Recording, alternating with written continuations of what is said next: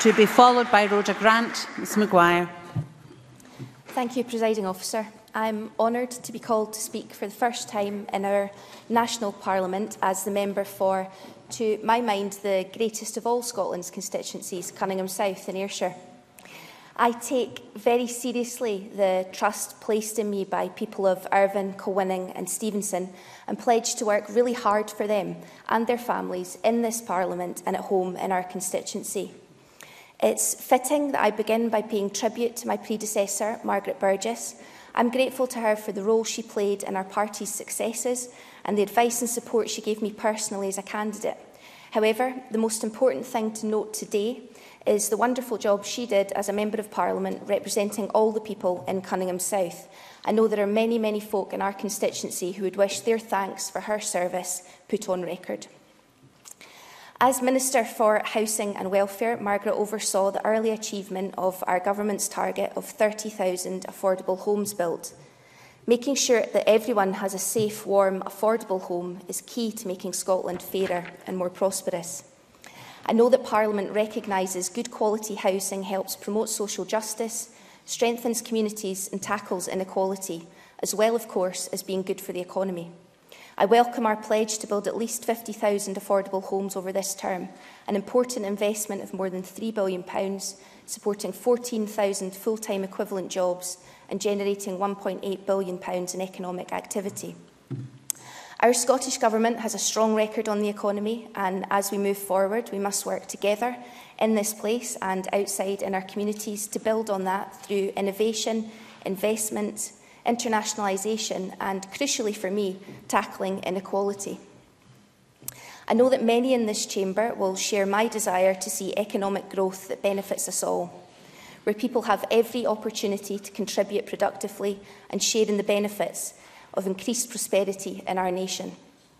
Both sufficiency and security of income are vital to working people. I commend the Government's approach to fair work through the Business Pledge and look forward to encouraging companies in my constituency to get involved.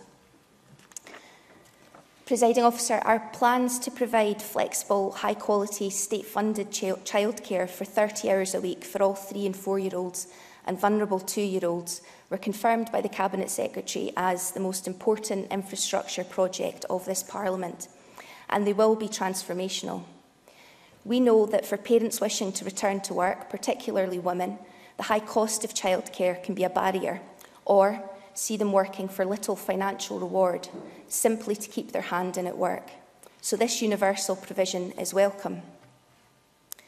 Delivering high-quality childcare requires a well-qualified workforce, and in order to provide the flexibility that we've promised, the number of early years workers will need to increase.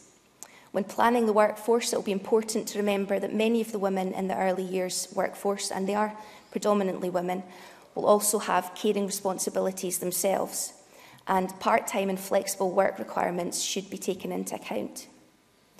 Moving forward, I hope we take the opportunity of this expansion to challenge the gender segregation of the workforce and also address any inequality in pay and conditions between the private and public sector. It's clear that we'll need a mixture of providers to achieve our aims for childcare expansion, and indeed all aspects of growing our economy will benefit from partnership working between government, local and national agencies and business. In my own constituency, our SNP-led local authority have taken an innovative approach to economic development with the setting up of Team North Ayrshire, and you can check out their activity on Twitter. The team includes North Ayrshire Council, Ayrshire College, the DWP, Third Sector partners, Chamber of Commerce, Scottish Enterprise, Skills Development Scotland and local businesses of all sizes working together in partnership. Their work includes the trial of an innovation pilot which led to over 80 referrals of innovation support from Scottish Enterprise, provision of a dedicated resource to help social enterprise establish and grow, and support for local businesses to develop export opportunities. With Ayrshire College and North Ayrshire Council working together, we also have a Skills Centre of Excellence in Irvine Royal Academy, offering courses in sport and fitness, health and social care and hospitality. Engineering foundation apprenticeships are also being offered. All this achieved in a somewhat challenging economic climate, and showing to my mind that with national and local agencies, public and private sector working together with the local community to build on the strengths that we do have, it is possible to make a difference. Presiding Officer, I'll just finish by saying that I look forward to working on behalf of the people of Cunningham South positively and constructively with anyone who wishes to build a more productive Fairer Scotland.